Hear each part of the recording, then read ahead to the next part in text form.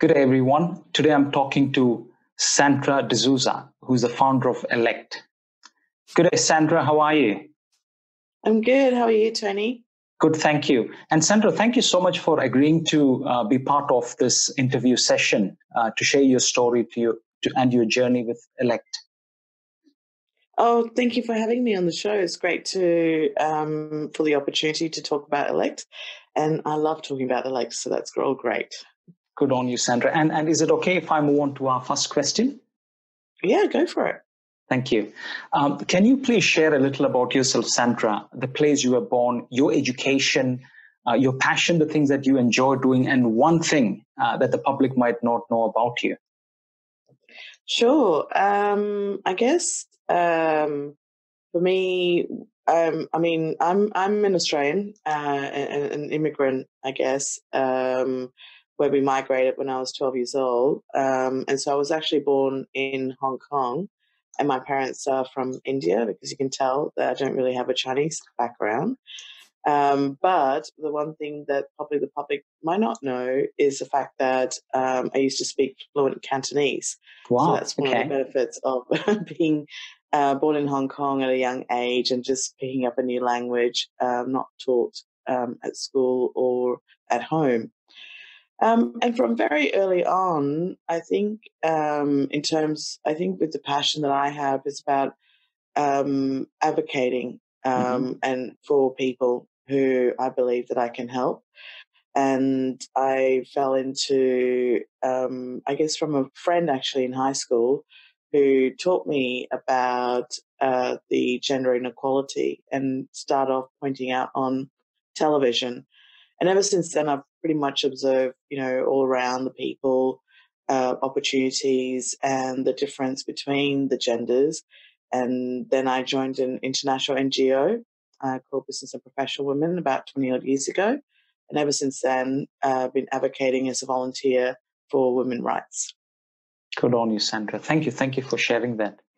And Sandra, moving on to our next question. Can you please share about your work experience prior to you starting Ellect? Sure. I actually started off as an accountant working for a multinational publishing company and pretty much stuck in the media industry. And what I found was that I have the ability to interpret the numbers to make it easy to understand and manageable for the creative types, the creative directors that I worked with.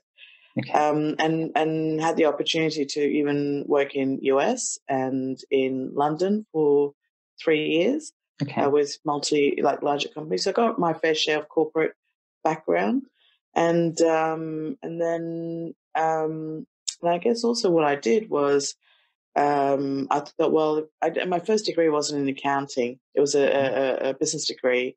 And I thought, if I'm going to take accounting seriously, and even my boss was saying at the time, like, you need to get qualified.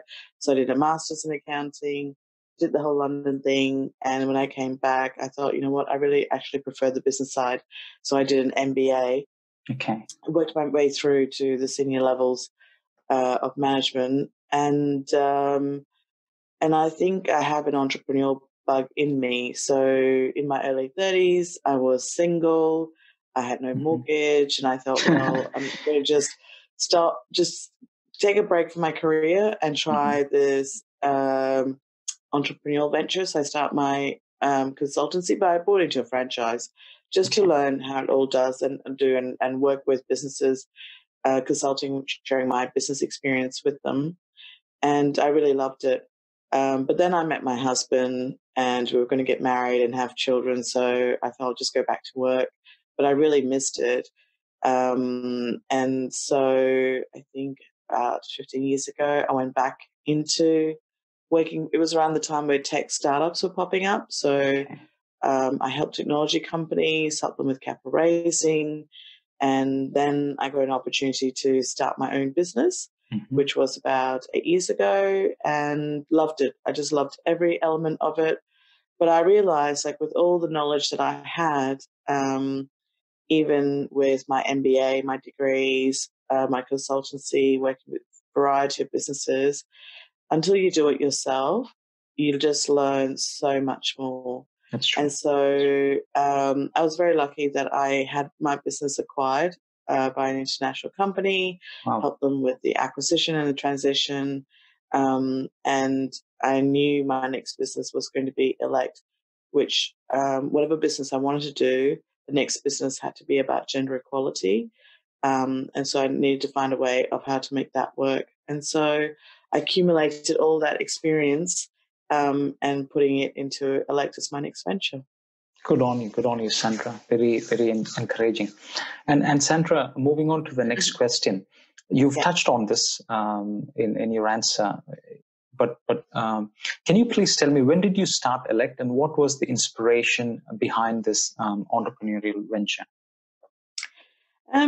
It's a very good question. I came across a group, Entrepreneur Institute, and they have Genius U, which is an entrepreneurship platform. Okay. And they have a test in there. It tells you about the profile, and the profile helps me identify. Like, I get on my team members to do. Even my husband has done it, so then I understand the dynamics. Okay. But they also have a test called the Purpose Test, which they align your purpose with one of the United Nations Sustainable Development Goals. Yeah. So I did the test, and the test results came back and told me that my purpose is gender equality. Mm-hmm. And I thought, of course it is. It was no surprise, but gave me a clear definition or a clear pathway that is my purpose. And so, like what I've said earlier, that I wanted to take all the business knowledge that I have, and I wanted to create a business that would work towards solving gender inequality. And I know it's a big ask, and it took a long time. So also did a workshop to try and work out an exponential business that can solve in that. Spend the weekend, spend 6 months spend the weekend putting the concept together, spend 6 months refining the concept into a great business model, and then spending about a year on the technology platform before launching the business. Good on you, Sandra. Good on you. Thank you. Thank you for sharing that. And moving on to our next question, could you please share about Ellect's unique product offerings, that which is a standout for your customers? I do realize that Ellect is more or less like a movement, you know what I mean? You want to bring change into society. Yeah. But even then, what does a company or a business get from you when they sign up with Ellect? So I guess you're right. Yes, it is a movement, but the movement alone can't be a business in itself. Mm-hmm. So I had to think about what is the problem that we're really trying to solve. And what over the research and I guess it's taking the time is finding out that there's small businesses, what I call micro entrepreneurs, that make less than $2 million in turnover a year. So which applies to a lot of small businesses. And they just having corporate customers as their customers would make a difference to them. Okay. And the corporate and government customers also want to help small businesses and support them, but don't know how to do it. So that's where the concept and the model, over the months, fine-tune into creating this digital marketplace that connects small businesses with corporate customers. And what happens is when they do business on the marketplace, there is a transaction fee, and part of that transaction fee funds verified projects mm-hmm. that are supporting gender equality. So that's the start. I mean, I could see us doing a lot more, but that is the start of what Ellect is about, that every time you do business on that platform, you can do business on any other platform. You can go to eBay, you can go to Etsy, Upwork or Freelancer. There's many, many amazing marketplace, even Airtasker. But what Ellect offers is that that there is a transparent and immediate social impact every time you do business on that platform. Excellent. That's really, really good to hear. And it also shows that you've really put a lot of thought into it, isn't it, before you actually decided to go out there? A lot of thought, a lot of research, and it has evolved over the time. And from the initial idea of what I was looking at has changed a lot. But it just shows that the more people I talk to, and also we've got it obviously launch in the market and people are using it. So you know that this is something that people want. Good on you, Sandra. Thank you for sharing that. And Sandra, moving on to our next question. What lessons have you brought forth from your previous business startups, which I think you have a few, into Ellect? Yeah, I think all entrepreneurs and we're a creative bunch and we love ideas. So, and you can get distracted with different ideas all the time. I think my advice from what I've learned in the past mainly is to remain focused, to take feedback, but also to keep an eye on cash flow, and trying to make it as cash flow positive with your life as well as your business. And it's not easy. And so, and also when you're trying to invest into a growing business, it is challenging. But I think with having tried to grow the other business, there were times that you think, oh my God, how am I going to manage this? It's gone crazy. And then you have circumstances like COVID that can absolutely, just put your business into a worse position. So with what I've learned from Ellect, and Ellect actually has thrived in COVID, which I know we'll talk about that a little bit later. But what is important is laying really solid foundation, even from a business idea, and be very, even though you're thinking about the strategy and the future, be very much across all of the details and understand all of the details, and delegate appropriately, but do not kind of like abscond responsibilities. And I would say that learning that I've done in the past has helped me so far get Ellect in the right direction. And also being surrounded with the right network of people who understand your business, who understand you and what you're trying to achieve, and who's and bounce ideas with them, the right people. Because if you bounce ideas with the wrong people, they just poo-poo your idea or give you the wrong direction. But if you bounce ideas with the right people, what you see is that things improve like 10 times better. That's very true, isn't it? That's very true. So that the having the right network is such an important or crucial part of an entrepreneur's journey. Yeah. No, and I've had the wrong mentors before, as well as the right mentors. The right mentors made a huge difference. The wrong mentors got me distracted and in a worsening position. And they don't mean to. They're not bad people. It's just they're just not the right fit. Yeah, and sometimes I think we need both. You need the right mentors and the wrong mentors, because sometimes you can actually have a comparison and maybe that would help you in making better decisions into the future. So that can actually be a good thing as well. And sometimes the wrong mentor may not be right at the time, but could be right later on as well. So it's a case of just understanding when is the right advice for you and which advice is right as well. Good on you, Sandra. Thank you so much. And moving on to our next question, Sandra, could you please share about the highs in your business, Ellect, and for you personally, before the coronavirus pandemic hit? Well, the highs of the business is really having the right support of people along the way, helping me fine tune. I pre-sold the membership before the business was launched, and that was great with my network, and that was really great to get their support and understanding, and also their commitment to this business concept, that they say, yep, Sandra, you're on the right track. I will pre-purchase the membership like you do with Kickstarter, but I didn't do it in a Kickstarter way. I just did it with my network, and that gave me the validation. And just following the path of lean startup and creating an MVP, a minimum viable product, where you keep testing with potential customers and with real customers so that you have the right product. And the highs are just that advice and that next step, every step of improvement. I'm just seeing, wow, I wouldn't have been able to do this myself. This person has certainly given me a really good support. And just getting it to the point of launching it. And it got launched just before COVID started as well. Which is, I mean, I know it started in January, but it's really more around March when it hit Australia quite hard, and America as well. Thank you, Sandra. And Sandra, moving on to the next question. When the pandemic hit Australia, what were the steps you took to mitigate its effect on your business? It's a very good question, Tony.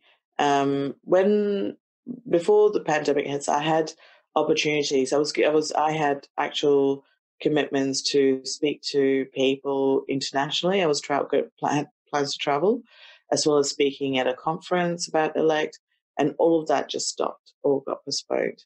Mm-hmm. And the platform itself was global, so it was trading in US dollars. But knowing that we had all of these travel restrictions and freight restrictions, what we did is we thought, look, you know what? The world is just going pear-shaped. A lot of small businesses are suffering. We're all about supporting small businesses. So we changed the currency to Australian dollars. We focused on Australian first, Okay. and offered it for free for businesses. And so what we saw was a lot of businesses took the opportunity and signed up. They loved it. They got to those who didn't have a digital presence, that needed a digital presence, Ellect was a platform for them. And so it was a really good way to help them. And then we've learned from that. And we, now that we've gone back to sort of like the normal business model arrangements, we've now also offered a very basic free membership, so that we can help as many suppliers who are not ready to be in a paid environment, but certainly that we can still help them. Good on you. And I think maybe, if the pandemic had not hit Australia, you wouldn't probably have made that decision of giving that free membership. So interesting, isn't it? And then you're planning to continue with that offer. And what's been good is people understanding with the supply chain, the importance of local suppliers, the smaller suppliers, and supplier diversity. So Ellect in itself, tackling the supply chain, being a marketplace, supporting business to business, is actually at the right time with COVID. Mm-hmm. We're seeing this. It's a good opportunity for us in a way to help as many people, and that people want that sort of help. Okay. So if a business wants to sign up to Ellect's free membership, they can basically go onto your website and do it. Exactly. They can do it. Excellent. Thank you, Sandra. And moving forward, Sandra, what are your plans for your business? So we're actually sort of like, moving forward, we're actually planning a campaign to connect to as many small businesses as possible by offering them $100 credit for every business owner that needs help. And we're still going on the path. I think, people could look at me saying, well, how are you going to make money and all that sort of stuff? And I do say, like, cash flow is important. But with what we know and what we understand, we're always finding ways of our primary focus is how we help small businesses and how we connect them with corporate clients. So that's the work that we will still continue for the rest of this year. And being a technology platform, we're always looking, not looking, but we have a roadmap of additional features and what we can do to offer additional ways of helping the small businesses and finding that. And still definitely expanding it to being global as well in the next 6 months.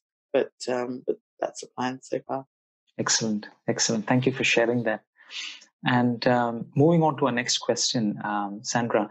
So if you look back to the time from when Ellect commenced operations, what would you have done differently and why?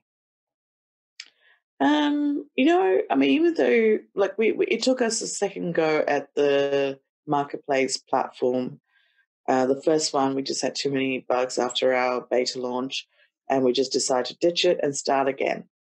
And you could say, like, oh, I wish I'd done that differently. I think it was a really good learning experience, and it made sure that whatever the technology enhancements, has given us the experience of the initial setback to kind of like go on the right path. Mm-hmm. So, for me, I don't believe in mistakes. I actually believe that they're all learnings, and all of those learnings are helping me and Ellect to do better going forward. And we're still in early days, so I don't see anything that I would have done differently. I actually feel that we're at the right pace and at the right path for it. Excellent. That's really good to hear. And Sandra, moving on to our last question. So what are the life and business lessons that you would like to share with someone who is planning to start a venture, a business, or a service in a similar sector to yours in Australia? I would say take the time to create the right business model. You can even start off with just having one customer. If there's one or two people who are willing to pay for your services easily without you really trying to hound them, then you're on the right track, and then just go from there. So start small and grow from there. I actually believe, don't think small business is like winning a lottery ticket. It is like winning a lottery ticket, because it's very hard to win a lottery ticket. If you go into a small business, go in there to be the solution to people's pain or to people's problems, then you'll see a business in that. If your business is not really solving the problem and you think it's a way to make a quick get rich scheme or anything like that, I think that's when you're on the wrong path. Excellent. And I think that's a great lesson. And I think that's probably why businesses exist, isn't it? To solve problems. And especially you're a startup, that's one of the most important things that you need to, have a priority, I think. Yeah. And it's problems that not problems that you think needs to be solved, actually solve problems that people tell you what their problems are. I've seen a lot of, especially in the technology, entrepreneurs who says, oh, wow, my product, my software is the best in the world because it's better than this. But it's not about being the best, because people may not realize that's what they need. What is actually, if somebody says, if I use marketing as an example, if somebody says, I need a website, but you tell them, I built you a social media platform, this is what you need. They say, no, I need a website. Can you solve my website? But you build them a social media platform, and you're saying you have the best social media platform. It doesn't solve the problem of that person. You may not want to solve that person's problem, but then you need to find the right person who needs your solution to that problem, and then that's your market. But until you know what the problem is and the type of people who have that problem and how you solve them, you don't have a business. And that's where I would say that go there first. Excellent. So thank you, Sandra, for sharing those insights. And I think you have actually brought forth a lot of important points. One thing that stands out for me from our conversation is the importance of networking, cash flow, and problem solving. So 3 things I think you've touched on, and I think that's excellent. No worries. So thank you again, Sandra, Tony, for having me at the show as well. And this is really good. Excellent. And thank you, Sandra. So I wish you the very best with Ellect, and hope you do pretty well into the future as you move forward. All the best. Thank you, Tony. Thank you.